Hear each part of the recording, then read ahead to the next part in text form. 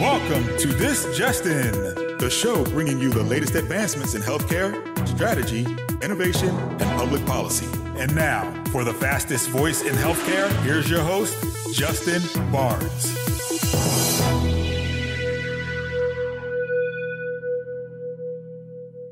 Thank you for tuning in, and welcome to This Just In. I'm your host, Justin Barnes. In these segments, I'll bring you the latest advancements in healthcare, strategy, innovation, and public policy. As always, we're broadcasting from the This Just In studios on the Business Radio X network, as well as the Healthcare Now radio network.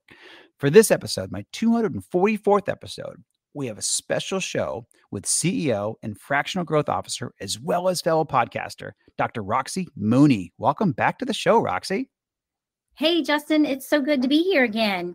Yeah, we had such a great dialogue that I wanted to certainly have you back. And I think we even realized we'll probably even do a show 3 and possibly 4. We just have a lot in common and a lot of good content. And I think our perspectives on the industry are just unique in nature, but also aligned in a lot of ways because of our experiences, intersect in several areas, as we heard on that last show and talked about.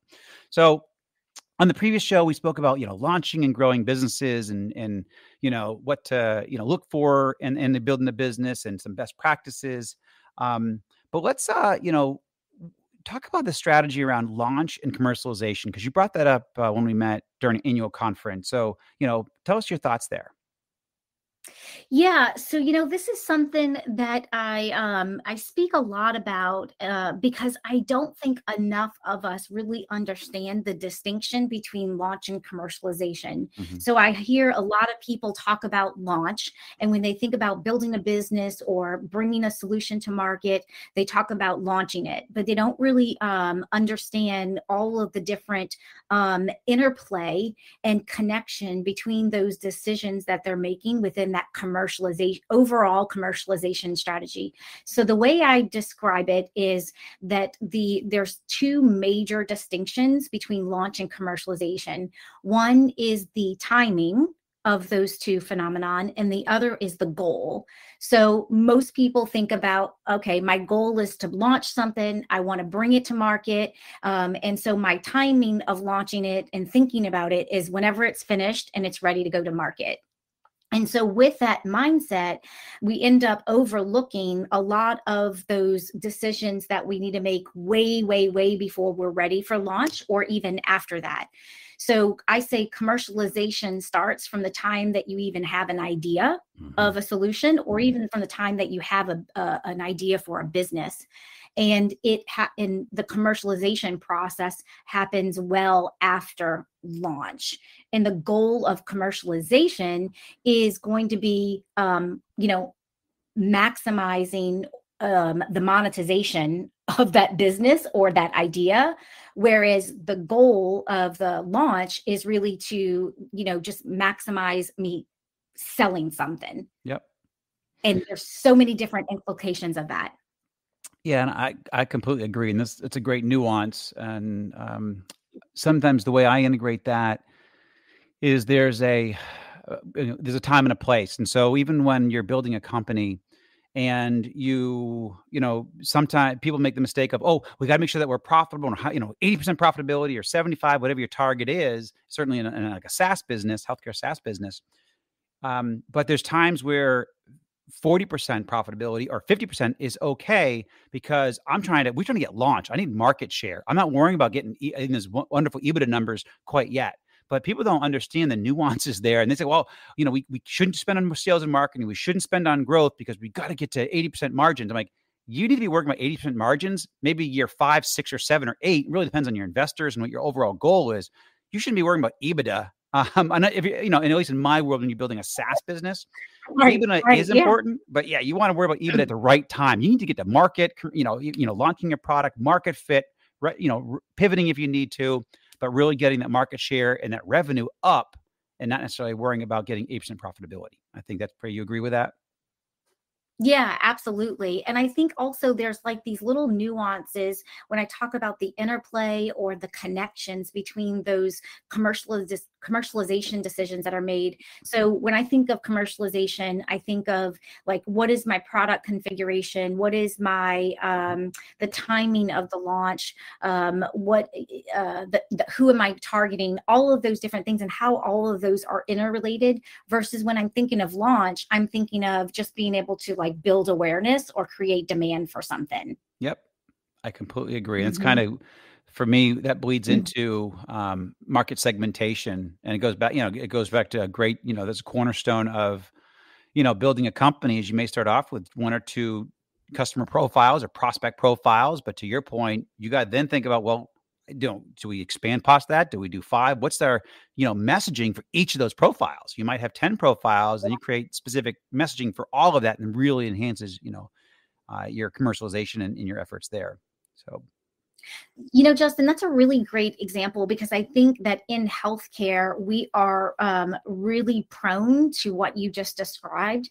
A lot of the innovators, whether they're corporate or whether they are startups, are thinking about like all of the people I could serve and all of the things I could do for all of the people, right? So true. So true. I'm sure you've experienced that firsthand. And a lot of times, especially with people that are maybe not as experienced in business, are thinking that that's a good thing, that I'm going to be able to raise more capital, or people are going to think that my business idea is going to be more successful if I say that, well, we could help, 12 different people across 12 different therapies with 12 different configurations. And it's like, no, that is a red flag. Huge red flag. Yes.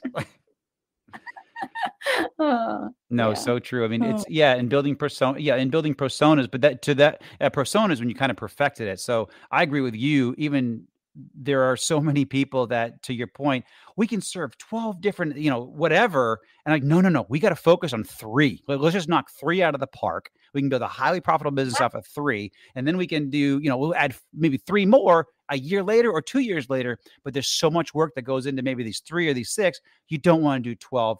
You can't even raise enough capital. You can't even hire enough people to do 12, different segments. Right. And those investors are not going to be really weary. So I totally agree with you. Someone comes and says, basically, we're going to boil the ocean. No, you're not.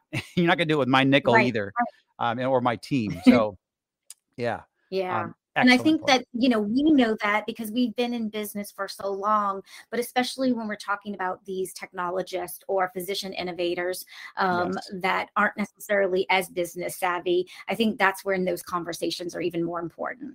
So I want to talk about something else controversial, because we talked about a controversial topic in the last show. I'm going to bring up another one, so my producer's happy again.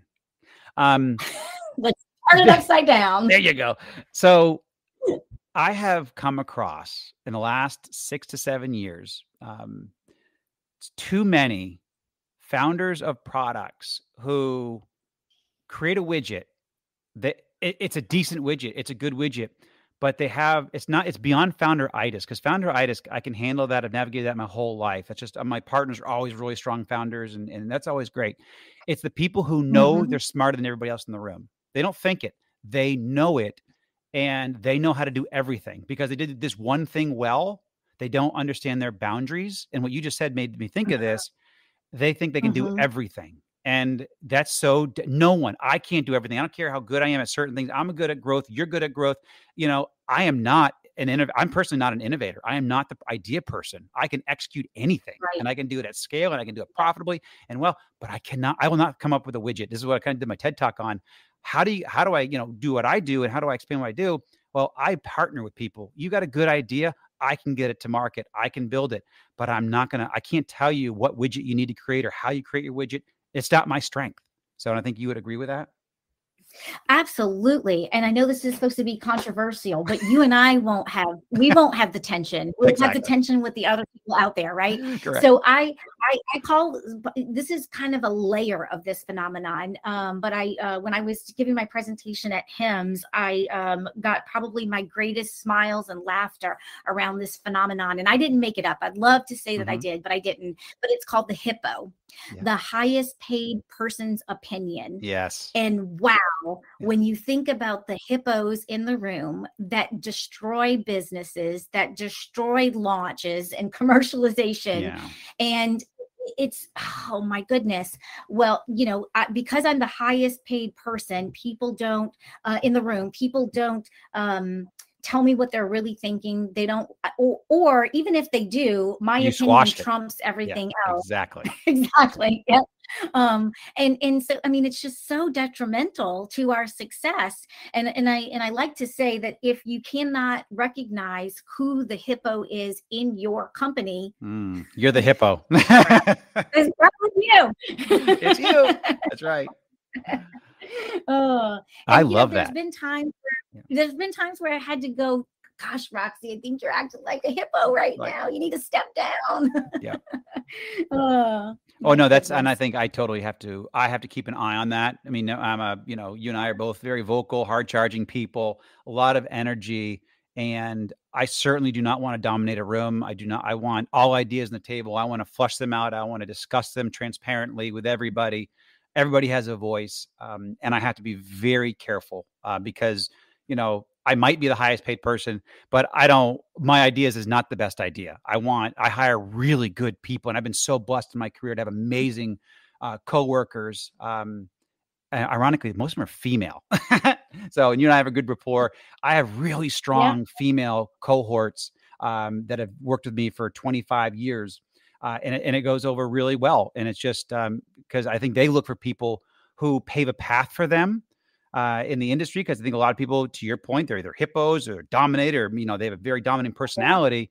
Women won't thrive in that environment. But gosh, having a strong, female team or half your team female, whatever it is, if you can do that, you're going to bring so much diversity to the conversation, so many ways that my brain doesn't process certain things, other people do. I think, I might be right-brained. I need left-brained people on the team as well. So I look for that massive diversity to really come up with the great ideas. And I'm sure that you probably assimilate there.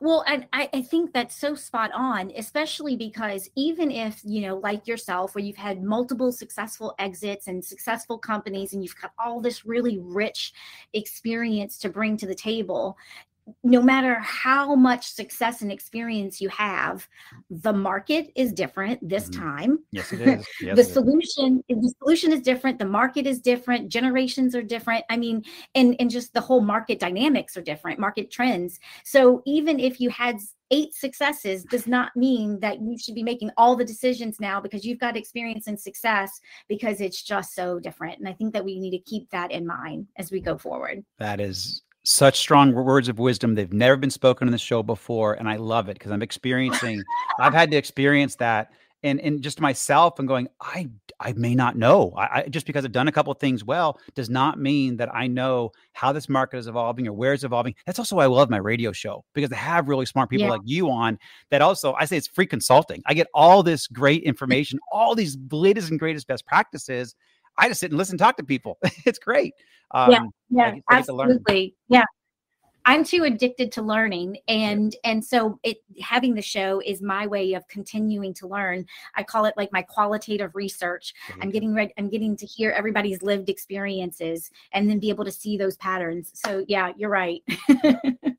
Very cool. So here, you got a great topic that we discussed off air. What's the difference, for my audience, what's the difference between an early mover, a follower, a late entrant, and why does it matter? Yeah, great question. And something that I think is just too often overlooked. I have yet to hear an innovator that I'm talking to articulate market entry decisions through that lens. So majority of the time when I say, okay, well, when are you going to enter the market? When are you going to go to market? When the product's done. Right. That's the extent of the timing strategy. And so, if you think about an early mover, a follower, or somebody that's a late entrant, each one of those market entry or timing strategies has very distinct advantages and disadvantages. And so if we don't know what those differences are, then we're not taking advantage of those advantages, and we're not kind of protecting ourselves from some of the disadvantages. So a lot of times people will think that if I'm first to market, that's my winning strategy. Right. And in fact, that's often not the case. Being first to market is usually very, very expensive. You're oftentimes having to fund the creation of a whole new category, or a whole new idea in the marketplace. And so, that would be just an example of one of the disadvantages of being first to market. Of course, being first to market has its inherent advantages too. But being a fast follower could actually be your most ideal strategy. So you might delay things and kind of wait to see. If you really understand your market landscape, you might have someone else enter into the market and really be able to see how people react and respond, have that other company make the investment in creating the category, and then being able to understand how the market's responding to it and where is that still that unmet need. And now you're a follower, you're a fast follower, and you're solving a problem that the first to market person didn't. Yeah, that more words of wisdom. And I'm actually experiencing that right now. There's a venture that I'm looking at, and a company just raised $70 million for that sector. And they had to raise that amount of money because it's a blue ocean sector. It's no one's in this space right now. So we're letting them kind of, and they don't really compete. It's just more about they're touching some of the fringes, but they're educating the market on what this opportunity can be. So let them go raise capital, get heavily diluted at $70 million, raise, and go do that work. And we're watching very closely on the sidelines. I'm just, I'm taking the summer off, so I'm not doing anything. I'm just looking around. But to your point though, I'm letting them do that work, spend that money. And then, if something I want to do later on this year, I can be, to your point, a fast follower. And learn from what they've done, capitalize on all that capital, and I can do it in a very capital efficient way. So. Yeah, absolutely. And even if you're a late entrant, a lot of times we think of, oh my gosh, there's already 10 other players in the market space. And so if you don't realize that you're not there, then you're maybe entering the market as a late entrant, but not taking advantage of those unique opportunities. So I think it's just so important for us to dig deep into all of these nuances, because what I've uncovered is it's the understanding and then leverage of those little nuances that actually help you be part of that 5% that succeeds that we talked about in our last episode. Yeah. No, that's a great point. And again, goes back to what my experience too is Greenway. I mean, there are a lot of VHRs out there when we did Greenway back in 2002, 2003. And, but we built the top 7, we top 10, we were in top 7, top 8 right there. And, out of 250, 300. So, and there was probably 40 or 50 at the same time that were around, or even more. I don't even know how many, in 0203. So you don't have to be, to your point, the first mover, but you got to figure out workflow. You got to figure out how to do it right. And, we had a lot, almost 100,000 very happy customers. It was awesome. Right. Exactly. And for everybody joining us late today, my special guest is Dr. Roxie Mooney. We've done a double episode because she was such a great guest before. I decided to have her back, and we have a good dialogue. You talked about a topic, diffusion of innovation. What is that? What do you mean by that? Yeah, I know. I feel like sometimes I'm like just filled with all this academic jargon. But it matters, Justin. It really matters. It does. So the diffusion innovation is basically, if I kind of put it in my own words, it's the patterns and kind of the speed at which an idea or product or solution moves through a specific population or audience, right? And so, this is kind of another one of those things where a lot of people aren't thinking about this, maybe aren't familiar with this model and aren't thinking about the implications of their strategy and their decision-making based upon this model. And it's proven, it's been around. Roger Everett is the one who invented it. It's been around since the 50s and 60s. It's not something that's really new, but it's tried and true. It doesn't matter whether you're in healthcare or not. It doesn't matter what you're bringing it to market. It doesn't matter whether, even if it's an idea, it doesn't even have to be a product. But every single idea or solution moves through this diffusion of innovation. So what is it? So basically, you would take any audience and you would divide them into 5 different segments or slivers. And it starts off with innovators, early adopters, early majority, late majority, and laggards. And then there's a specific percentage of every market that's kind of representative of that. So you have 2.5% of the market that is reflective of innovators. And you've got 13.5% that are early adopters. So let me just kind of wheel back a little bit of the jargon and kind of talk, some practical application. So if you looked at that and you combine the innovators and the early adopters, that's 16% of the market. Characteristically, those two market segments buy for very, very different reasons. And so your messaging and your branding and your product configuration needs to look very, very different for when you're going after the first 16% of the market. So that means that you need to have a different commercialization strategy, and that's tailored to that target market or that characteristic of that audience before you're looking at the rest of the market segment. So a big example that I experience often, and I'd love to hear what your perspective is that when I'm talking to a lot of innovators that are bringing something to market, they're wasting a lot of time trying to twist the arms of people that really are part more of the laggards or the late majority. And those people are never going to buy, no matter what you say or do. So true. And they're spending so much time and so much money kind of where they have like the message and the product misfit with the people that the sales targets that they're going after. What's your experience with that? Oh my gosh, you just nailed it. So I had to learn that the hard way. I wish I had talked to you 20 years ago. I would have made more money. No, so I had to learn that the hard way. Certainly at Relay Health, we came up against that. We had language that was not tailored to innovators. It was more the general market, our target, our total, addressable market type of strategy. So that one was a little off. We had to figure that one the hard way. Greenway was the same way. The only thing is we did figure that one out pretty early on, going, you know what? We have the best workflow in an EHR for the ambulatory space at the time. So we focused heavily on early adopters, the leaders of communities, the people who are the academics, people like, they wanted to be out in front. They prided themselves to be innovators and be one of the smartest doctors in the community. And then those smart doctors know other smart doctors. And so we grew. Our number one lead generator was referrals for the first 5 years, 6 years of the business. We saved so much money in marketing because we actually had a great product and we leveraged our referral base. So completely agree. And even my last company, Cure for You, we'd say it's a very similar thing. Is we went after specific market need with specific language, and a lot of it was early adopters. FQHC's different language for them, but and that was one of our biggest customer bases. But again, we went really for the innovator. So I totally agree and subscribe to what you talked about of diffusion of innovation. So it's awesome. Yeah, absolutely. So if you're going after that first 16% of the market, you want to have new, never been done before, that type of language, because these people want to leapfrog the competition and they want to do something that nobody else is doing. If you try to use that same message with more of the mid-market or the laggards, you're the crap out of them, right? Yeah.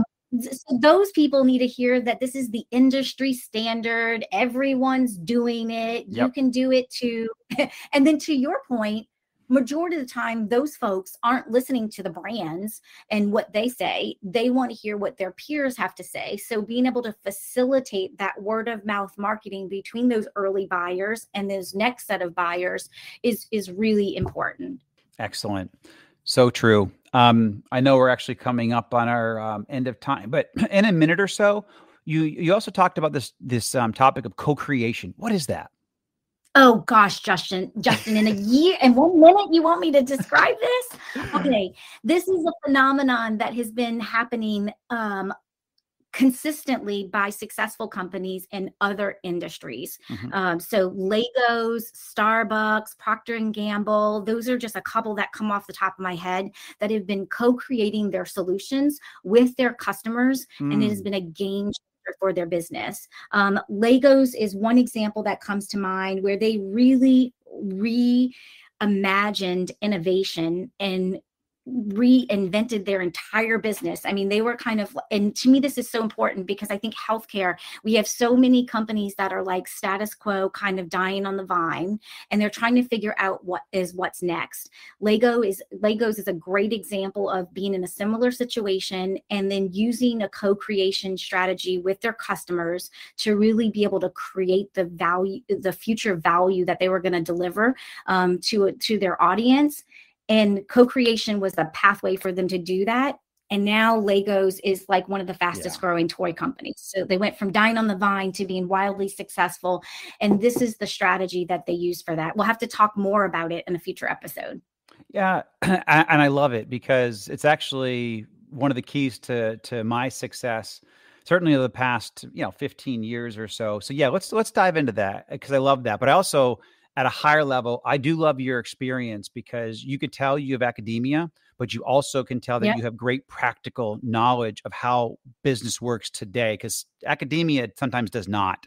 So you bring both aspects, and that's why you're successful, and that's why you're a great radio show guest. But also, I know you're a great host, and I can't wait to be on your show here coming up. But we are at time. So Roxie, thank you so much again for joining us. Thank you so much for having me, Justin. It's been great. A lot of fun. Yeah, and we'll certainly do it again. And thank you to everyone for joining us today. Please tune in weekdays at 2:30 p.m. Eastern, 11:30 a.m. Pacific.